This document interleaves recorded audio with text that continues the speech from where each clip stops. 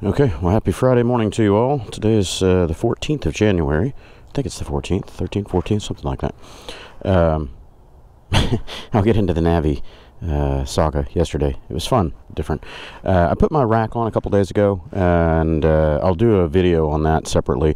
I had my top box plate mounted on there for a Shad SH33.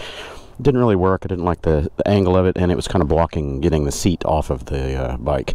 So I put the little plastic plate back on here, and I'm going to be drilling through that and setting the Shad plate on top of that, so it's more stable and not cocked forward or backward or whatever. So I'm just back to the plain rack for now, and it's okay, usable, but it doesn't really give you much surface area to strap anything down. That's my gloved hand, so it's not very big. Maybe 6.5, 7 inches right here, only about 5 at the back and 4.5 or so wide, so not very big. Anyway, we'll get into that. Got to get this thing going, get started. I'm late for work as usual.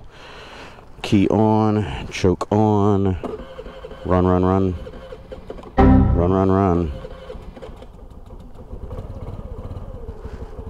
run, run, run. I ran this thing out of gas yesterday and pushed it a mile home. Or a mile to the fuel station anyway.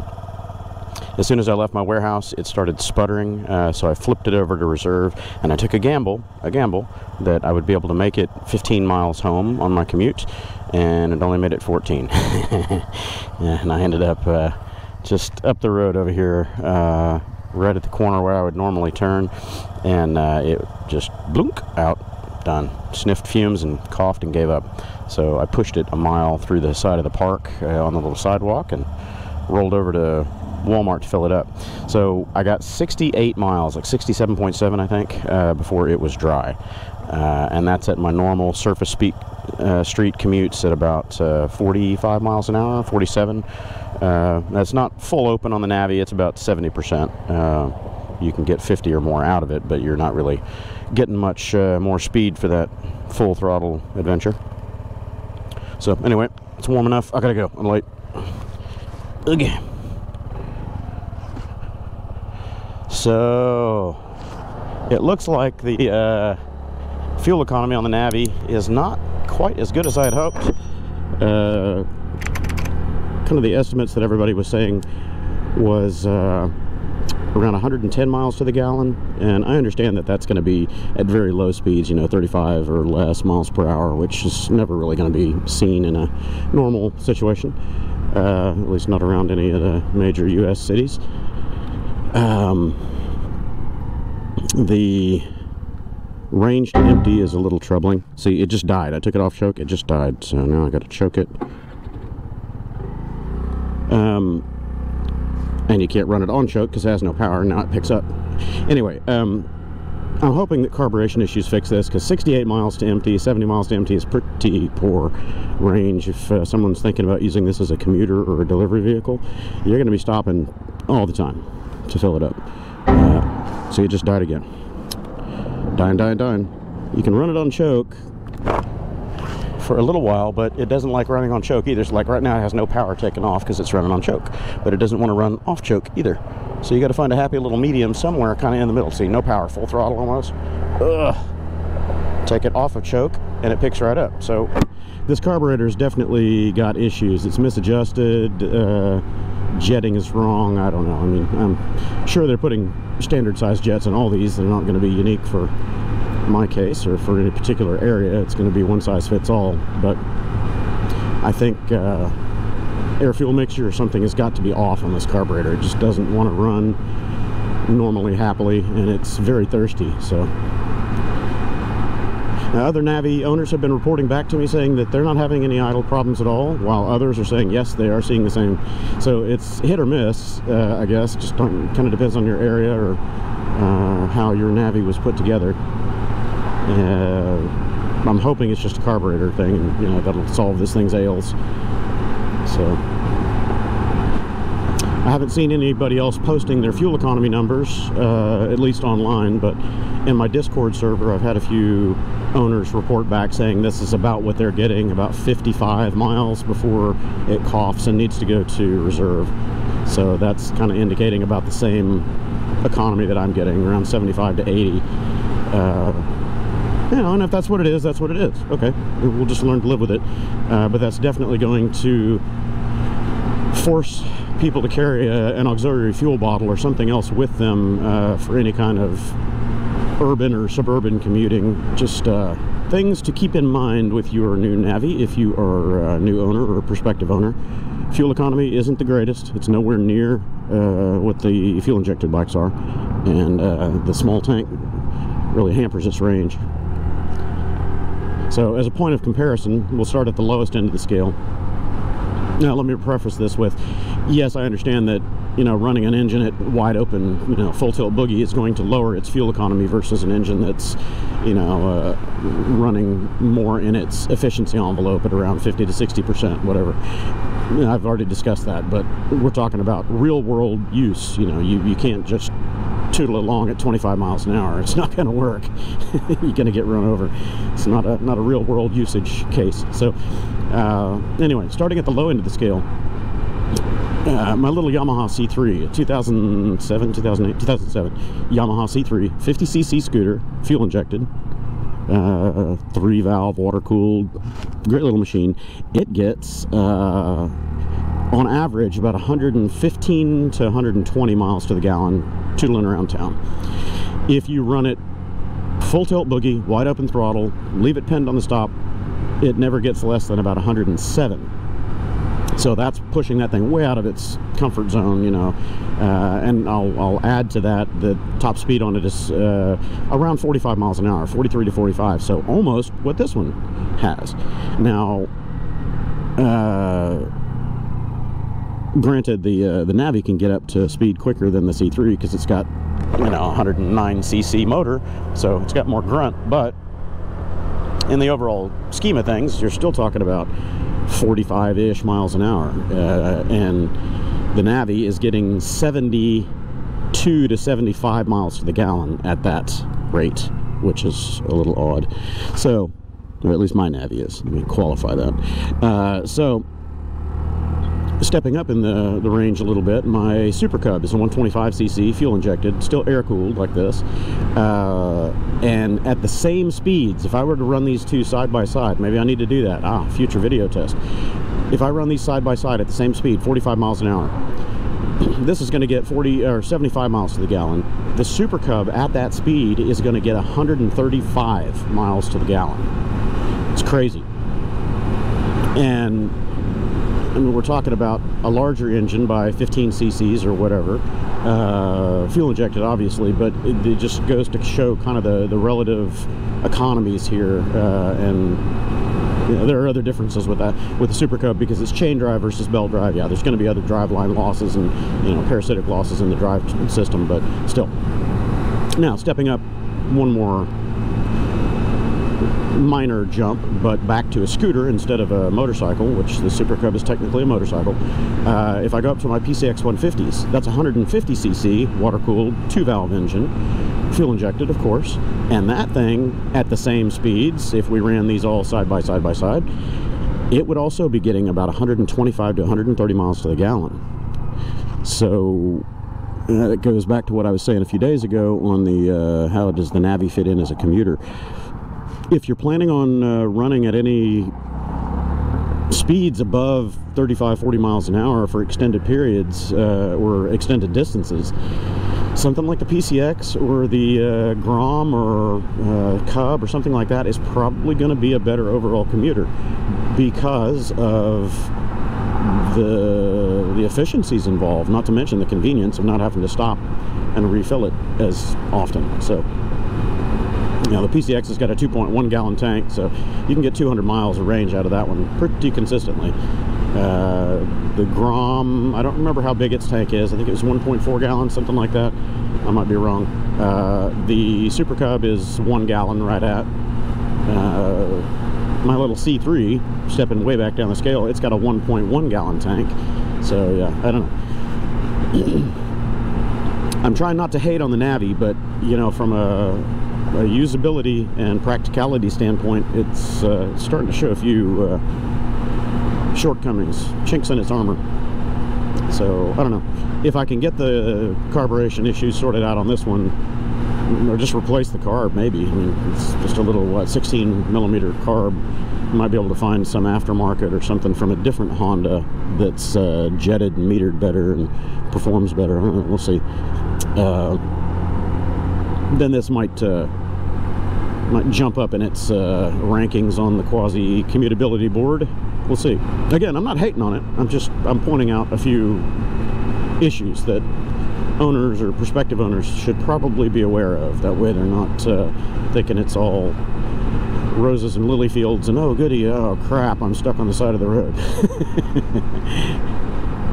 Now, if I was going to run out of gas on this thing anywhere, yesterday, the timing was perfect on it. I felt that sense of dread as soon as it went, oh crap, it's really running out on me.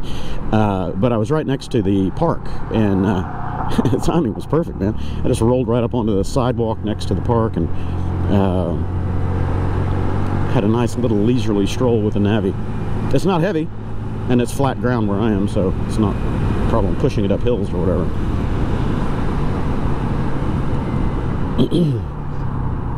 It worked out okay. I got a little exercise out of the deal.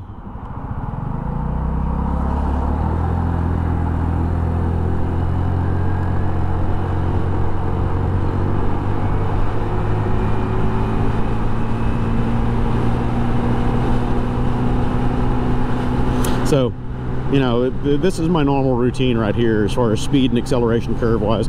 I don't accelerate on wide open throttle. I usually back it out to, I don't know, 70–80%, and I just kind of dial it in and let it sit there at around 80%. It seems to kind of find its equilibrium right around 43 to 47, and just, you know, cruising at kind of that rate. So I'm not running it full open. I might occasionally open it all the way up to accelerate up, get away from traffic, but then I back out of it and just leave it at about 80%. So you can see it's settling in at, you know, 44, 45 indicated. It's kind of where it is, and there's my remaining throttle left. So I'm running at about 60 to 70, yeah, about 70% throttle. And I'd be content. I'd be perfectly fine with 45 miles an hour as a cruising speed on this thing. That would be fine if it would get closer to 100 miles to the gallon. And that would kind of bring it into the fray, you know, kind of average it out with the other commute tools and miniMOTOs and stuff like that. But, you know, if it's trying to live its life as that, in that role and only getting 70 to 75 miles to the gallon, that's not good. That's not good. I mean, hell, I can take my CB500F and get 70 miles to the gallon, or any of my other ones for that matter, get more. So that brings me back to the ever-present question on the channel is, because I own several of these miniMOTOs, which one is my favorite? Which one would I keep out of all of them? I have to keep going back to the Super Cub. Super Cub is still my favorite miniMOTO that I've got in the stable right now. As far as practicality, usability, it's probably the best. Now, as best commuter, that one's a tough question because I can't really stay in the small bike family. Best commuter is going to have to be the 500X, but the next best would be the PCX 150. And the reason the 500X is the best is because it can get 65 miles to the gallon all day long and do highway speeds and go 250 to 300 miles on a tank of fuel. So, you know, it's just more practical all the way around. But as far as an around town tool or minor, you know, highway access road commutes like this, say 40 to 50 mile commutes, the PCX 150 can't be beat in my book, man. It's awesome. ADV 150 would kind of be in that same ballpark. I don't own that one, but I've ridden it. So that PCX 150, the new PCX 160 should also be good, but I've not ridden that, so I can't give any opinions there. It's based on the same platform, but has a newer, more powerful, more efficient engine, so it should be a superb commute tool. So I've been swamped with work for the last, week or so. I've been vlogging as I go, and I've been using the NAVI as my sole commute tool for the last 2 weeks. I haven't ridden any of my other bikes, haven't even started them up. So I've been doing kind of an unofficial NAVI 30-day challenge. And I alluded to that in my live streams and just goofing off with the guys, saying, okay, you know, if you want my NAVI, you're going to have to leave your bike as ransom and use only the NAVI for 30 days. And I'm kind of doing it. I don't know if I'll be able to push through and do the whole 30 days, but we'll see. I'll be carrying a fuel bottle around with me, I'll tell you that. Yesterday's fuel exhaustion run was not intentional. It was a gamble, but I would not want to do that out on a busy road like this. That would suck. And I was on the access roads on the way home yesterday, so if it had choked out in traffic, that could have been a bit of a problem. But the silver lining to that is now I know where its limit is at my average loads and road speeds and whatnot. So 68 miles, that's it. If I get to 65, that's past the comfort zone right there. 45, 70%, 80%. And I think most NAVIs are going to live their life at about, you know, somewhere between 70 and 100% throttle most of their lives. So I'm almost at 300 miles. I'll definitely be way over 300 miles by the time today's commute is over. I'll be doing my oil change probably over this weekend. I always like to do my first oil change early, get the metal shavings and junk out of the motor. I ordered an MP01 gold plug MP01 magnetic drain bolt. I don't know if it's going to fit this bike or not. I'll check when I pull the drain plug out. If it does, then magnetic plug's going in. If not, then I'm going to measure out this plug and figure out what other magnetic drain bolt might fit in there. Just try to keep the contaminants out of the motor a little bit better, because these don't have oil filters. They got a screen and that's it. They don't even have a spinner like the Super Cube, so oil is oil. Now, most scooter engines don't have nearly as dirty of a crankcase as a motorcycle engine would, because you don't have clutch, gears, any of that thing. It's just, you know, your bottom end bearings and a sump of oil. That's pretty much it. So I don't know how long the camera's going to last. It might crook before I even get to breakfast, because it is cold, and the cold kills these batteries quick. I still haven't gotten used to that weird front brake feel. If you step on the rear lever, or the rear brake pedal, you get this on the front brake lever. It's weird. And then you let off, and it doesn't change. But if you do that, you can see it go out by itself when you step off the pedal. That's weird. CBS. So I'll be headed up to the 600 mile service. Yep, there we are, 301. I'll be headed to do the 600 mile service pretty soon at this rate. Right after that's going to be the 1,000 mile review. I will definitely be piling the miles on this thing and try to knock down 1,000 miles soon, as quickly as possible. I've missed doing the 1,000 mile reviews on my other mini-motos, because they ended up doing road trips and crazy stuff where 1,000 miles is just a drop of a hat, and I was in the middle of it and didn't manage to circle back on the report. But I'll do that on this. I'll be sure and give my 5 likes and 5 hates, and, you know, I know list videos have kind of gone out of vogue, but I think it's prudent for this. People should know what they're getting into for their low budget bike. Yeah, a lot of people are getting these as first bikes, so I think a lot of the little caveats are probably valid points for people to keep in mind.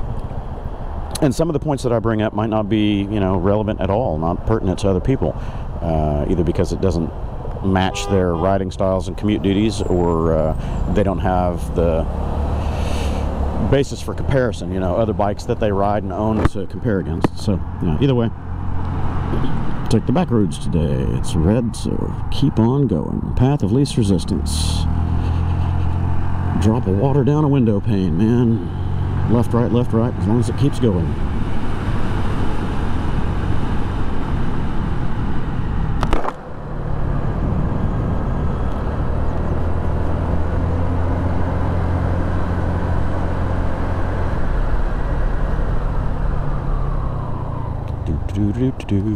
One of these days, I guess I need to change my vlogging rig here on the helmet and figure out a way to keep a battery pack plugged into the side of the audio adapter. I don't know. I don't like stuff hanging off between my helmet and me, because then, you know, it limits your side-to-side head mobility. And I'm forever yanking on them, and they end up coming unplugged anyway. I'll figure it out. It'd be nice to get a USB-C MagSafe type connector like Apple has on their laptops, so the connections are magnetic, and you know, if you yank on it, it just comes unplugged, but then reconnecting it is as simple as just getting it roughly close and it goes doink. That would be cool. If anybody knows of a USB-C MagSafe style connector out there, let me know. I would be grateful. Okay, I was right. The battery crooked before I made it to breakfast. It died about, I don't know, 3 miles from here. These GoPro batteries don't like the cold. So, off I go. On 306 miles on the clicker.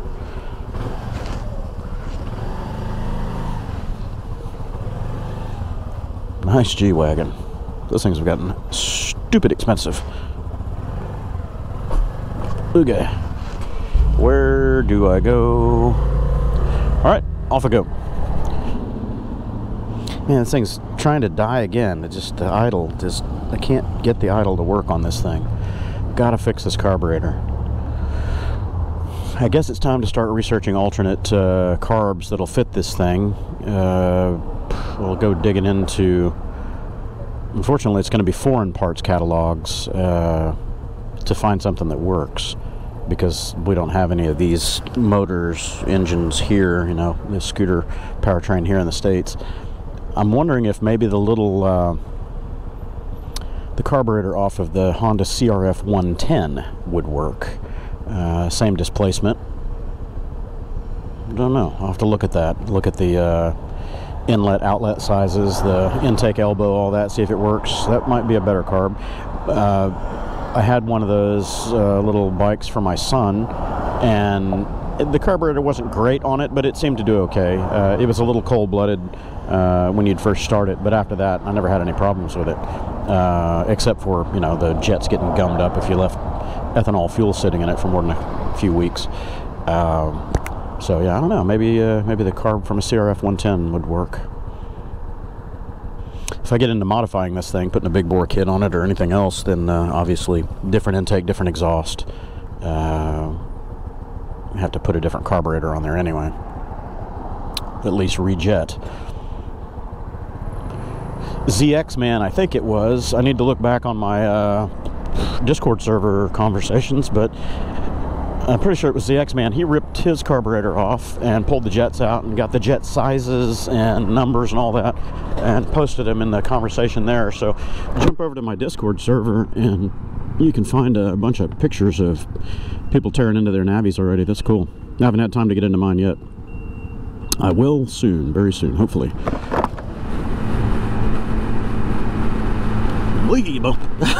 I got air. The NAVI got air over that manhole cover. Nice. Both wheels left the ground.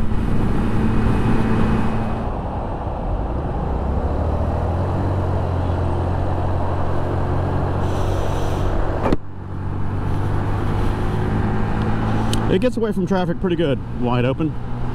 It's up 35, 40 pretty quick.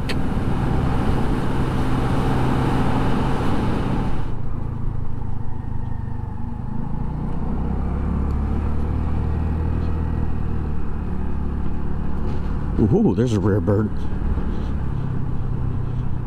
Okay, well, I have arrived.